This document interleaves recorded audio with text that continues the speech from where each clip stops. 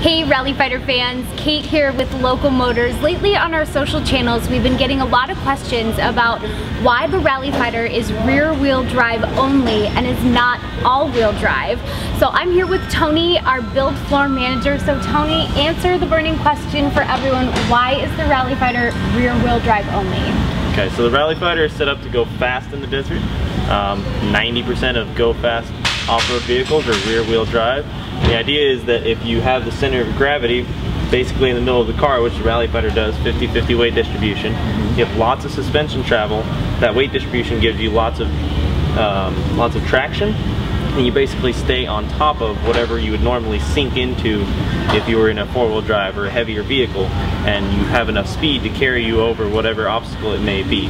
So in cases where you're in, let's say, a rocky section, in a four-wheel drive you would be going really slow and crawling over them. The Rally Fighter has enough wheel travel that it'll just glide right over whatever obstacle might be in its way.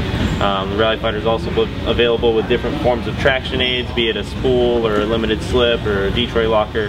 The Ford 9-inch rear end is very customizable, so you can have whatever traction aid you want in there, and you can really go just about anywhere you can in a four-wheel drive. Okay, so it's only rear wheel drive, but you can still get the customized traction. Yeah, you can, and there's been lots of cases where we've been on trails and stuff that say four-wheel drive only, and we've just kind of continued on with our Rally Fighter.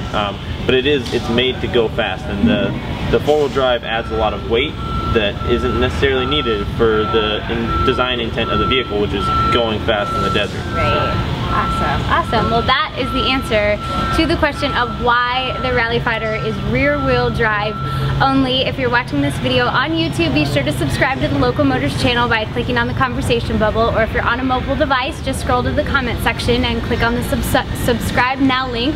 If you're on Facebook, like this video and share it with your friends.